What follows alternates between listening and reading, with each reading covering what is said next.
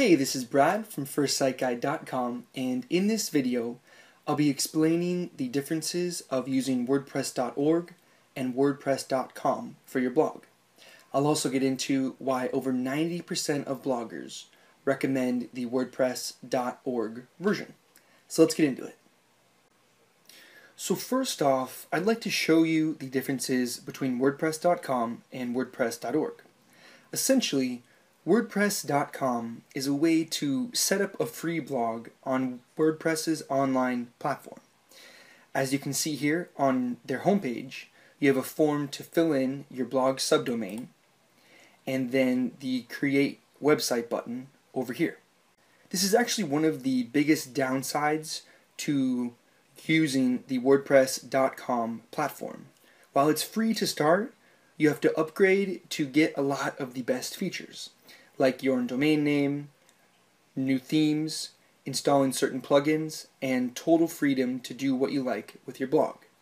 You'll still have a WordPress dashboard and a backend, as well as a front-end blog like this one.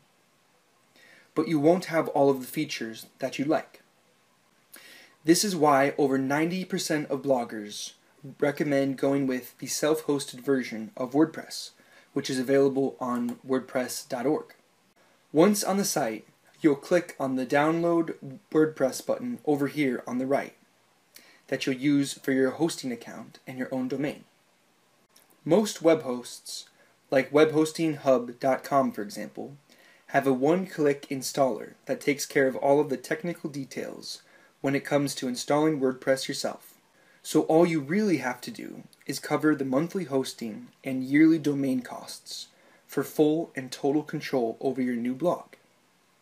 This way, you'll have full access to hosting all the files you like, changing your theme, and installing new themes, as well as installing more premium plugins, changing colors and settings, and much more.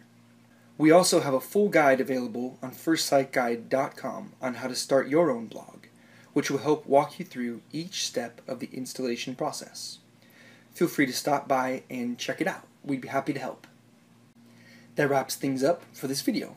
If you have any questions or need help, please visit us at FirstSiteGuide.com.